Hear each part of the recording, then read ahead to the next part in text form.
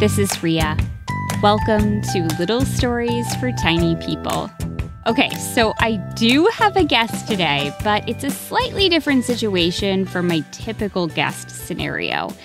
My guest, a raccoon named Jamila, is already asleep.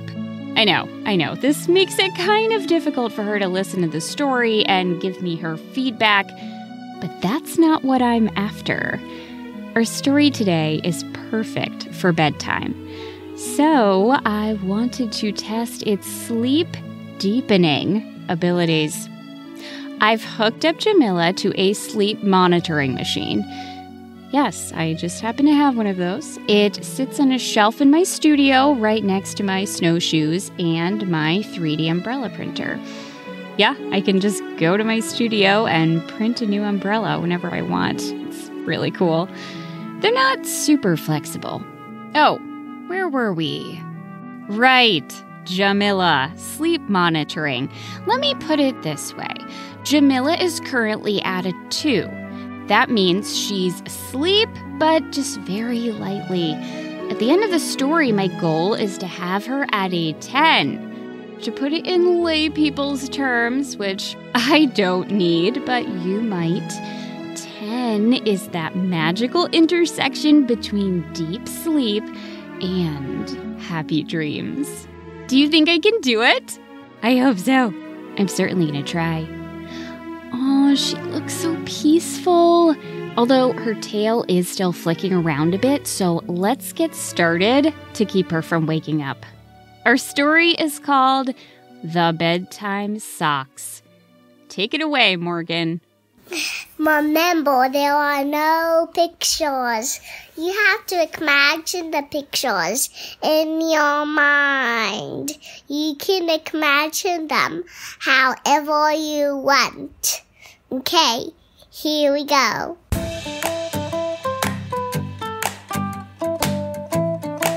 Pablo was a raccoon. Some of his favorite hobbies were slinking, creeping around, and startling human people when they took late-night walks in the woods. It was really funny. Their eyes would get all big, and they'd say something like, "Oh, look, there's a raccoon." Well, maybe you had to be there to get it. Anyway, more than anything, Pablo enjoyed rooting through those big, boxy bins human people dragged to the street each week. Pablo was supposed to be asleep during the day, but sometimes that big food-gobbling truck would wake him up as it lumbered down the block. It would park outside the house, and Pablo would watch as the truck would eat the food the human people had put in the bins. Pablo could see it from his den in the hollow of a big oak tree just near the houses. Pablo wondered why the people gave the trucks so much food instead of eating it themselves. He wondered if, maybe, the human people fed the trucks to keep them happy so that they wouldn't drive all over their lawns. He pondered this time and again, but never quite figured it out. No matter. The important thing was that when the bins were outside in the middle of the night, full of food, waiting for those trucks to come in the morning, Pablo and his family, accompanied by their pet mouse, Carolina, would sneak into them. Pablo would carefully remove his glasses and tuck them into his vest pocket and eat. Crunch, crunch, crunch, crunch, crunch. That was how Pablo spent most of his waking hours. Remember, raccoons are nocturnal. They're most active under the light of the moon. This level of eating left Pablo quite tired by the end of the night. But along with being tired, Pablo was often excited. You see, magical things sometimes happened in the wee hours of the night. Things like finding a sandwich with pickles and mustard and only 2 human bites taken out of it. Or finding bottle caps, which Pablo often fashioned into earrings for his great-aunt Calliope. Or finding unused temporary tattoos, which Pablo liked to apply to the pads on his paws. Once, he found 2 heart tattoos, and he had paw hearts for 2 whole nights. It was marvelous. Pablo could not believe the kinds of treasures humans threw into those bins. All that's to say, in the waning hours of the night, when the moon still glowed brightly, but the sun was ready and waiting to yawn and stretch its rays, that is, when bedtime rolled around, Pablo found it difficult to calm down enough to sleep. Pablo loved so many things about going to bed. He loved how, when he looked out the window of his den, he saw the stars that had guided him all night slowly fading out of sight, like tiny flames being winked out. He loved the way the air felt both cool and on the edge of warm at the same time. He loved the way everything got very quiet in his den, in the hollow of the big oak tree, while life outside the tree was still not quite awake. Pablo loved all of these things. But on nights when his tummy was still rumbling with the excitement of finding the coil of plastic from around the cap on a milk jug, perfect for raccoon-sized anklets, or from finding a pristine ear of corn, those were the nights when Pablo was most grateful for his bedtime socks. Pablo's bedtime socks had moons and stars on them, and when he pulled them on, he felt like his paws were snuggled up with the endless galaxy outside his window. With his bedtime socks, he could step onto a moving sidewalk on a one-way trip to dreamland. Pablo's bedtime socks made him feel like this. One night, one with a full moon, Pablo slipped into bed after having an exhilarating evening. In the depths of the human people's bins that were to be fed to the big hungry truck in the morning, Pablo found a ball. Not just any ball. Not one of those balls you get all excited about and then you grab it and you realize it squishes. No, a bouncy ball. The kind that when you whip it at the ground, it ricochets upwards in a tremendous arc until it finds another hard surface, and it ricochets just as powerfully off of that, and over again, until you catch it. Just as Pablo caught it in his paw, grinning wildly, and started the whole process over again. It was the greatest thing Pablo had ever found in his 4-year life. Now, as Pablo put his head on his pillow, he gripped that ball in his fist. Then he reached over to the side of his bed where he kept his bedtime socks. He dipped his paw into his special bedtime sock drawer, and nothing. Pablo swiped around with his paw. He sat up and peeked into the drawer. He felt a knot tighten in his tummy as his eyes searched over the empty space. His bedtime socks were gone. Pablo bounded out of bed. He woke up the whole family, including Carolina. They all searched high and low for the socks, and they all offered their theories on what must have happened. Maybe 2 smallish skunks found them and carried them away to use as sleeping bags. Maybe a raccoon who wasn't wearing his glasses took them by mistake. Maybe his name was Harold.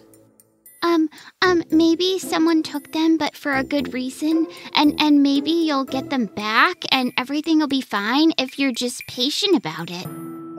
Maybe an alien spaceship came down and the aliens came out and they were teal colored and they found the socks and they said, "These are ours now. We shall use them as antennae covers." And they put the socks on their antennae and they were so happy. And then they got back into their spaceship and made themselves a smoothie and then they flew away and now your bedtime socks are on Neptune. That last idea was from Pablo's little sister. She had a big imagination. While these were thought-provoking theories, they did not help Pablo find his bedtime socks. He decided to question the neighbors. Have you seen a pair of socks about this long, covered in moons and stars? Also, they give the wearer a feeling of deep contentment and love for sleep and life in general. I've seen some red socks. They were on my paws. Oh! I still have them on. Isn't that funny? I saw some socks like that about 20 years ago. I was just a young tortoise of 45 back then. I haven't seen any socks, but I did see a deer wearing roller skates. I didn't know they made roller skates for deer. Maybe he knows where your bedtime socks are. He can certainly get around real quick. While it was nice chatting with the neighbors and learning that deer could, in fact, get roller skates, it did not get Pablo any closer to finding his bedtime socks. It was also very late. The sun was up by then. The air was hot. The moon, well, it was barely visible in the day sky. Pablo began to hear signs that the day animals and people were waking up. Pablo was tired. He wanted so badly just to go to sleep. But he needed his bedtime socks, especially now that he was so wound up. Pablo stretched out in bed and stared at the ceiling. His mind started to drift as the knots in the wooden ceiling seemed to swim together before his eyes.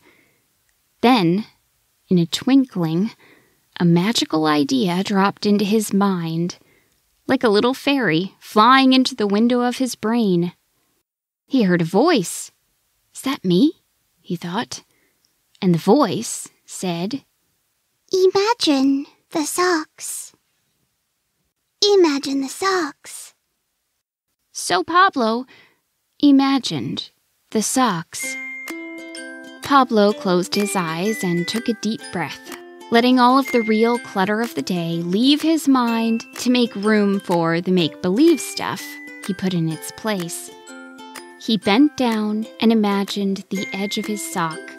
He pulled the sock up 1 foot, imagining the stars twinkling and the moon sparkling. He pulled the other sock and smiled as he actually felt the socks snug around his paws. Wow, he thought. I have a very powerful imagination. And he did, certainly.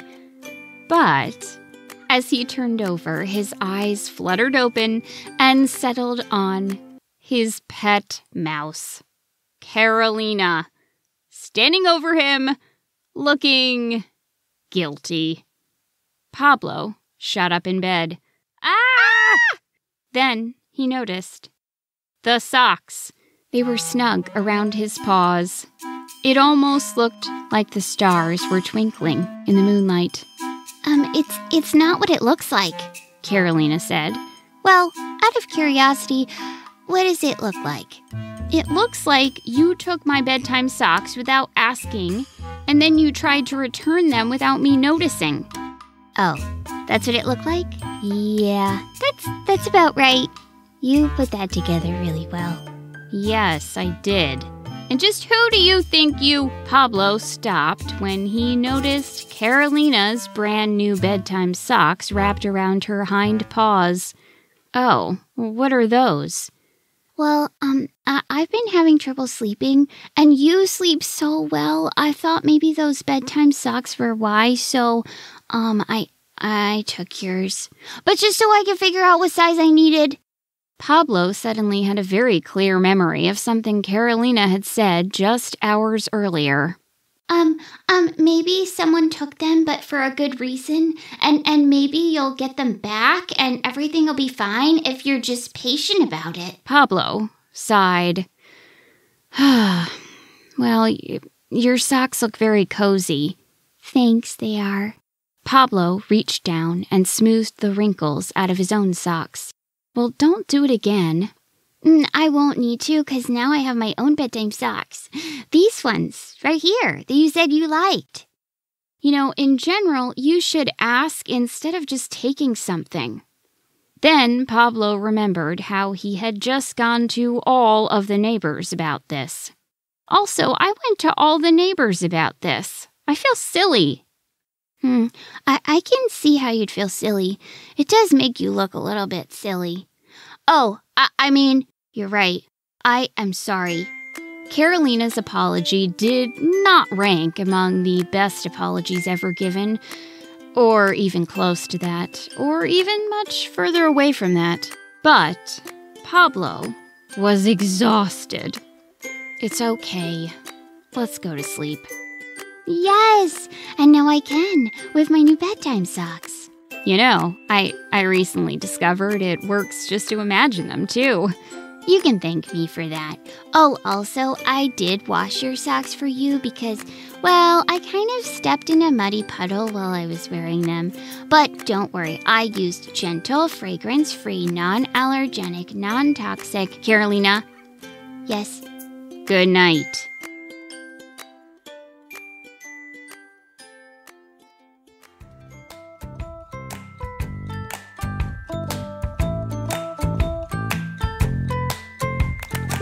Jamila is at an 8.7. It's not a 10, but it's not bad.